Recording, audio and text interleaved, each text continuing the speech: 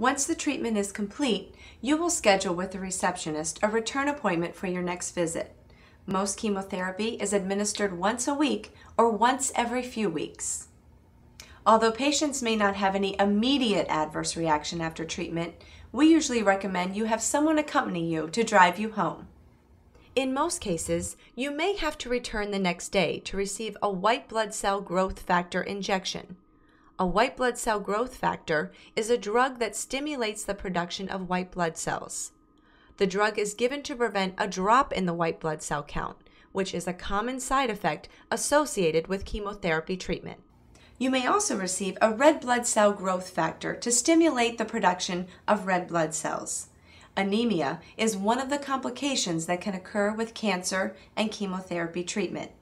Red blood cell growth factors are commonly given once a week or once every other week. Before leaving, the oncology nurse will provide you with additional materials that outline any possible side effects and any recommended steps you could take in the days immediately following your treatment. In addition, she will give you a phone number to call should you have questions following your treatment. Understanding what to expect when visiting an oncologist removes the fear of the unknown and helps you better navigate the process of meeting with and receiving treatment from an oncologist. When I was first diagnosed with the cancer, it was scary. But after seeing and meeting the oncologist, I was a little bit more relaxed about it. Still a little thought there of what was going to happen. But after going through the treatments, things started getting better and a lot easier.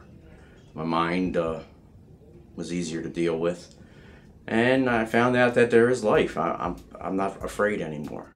I'm Ellen Baker, and this is Oncology Podcasting. Be sure to visit oncologypodcasting.com for the latest news and information.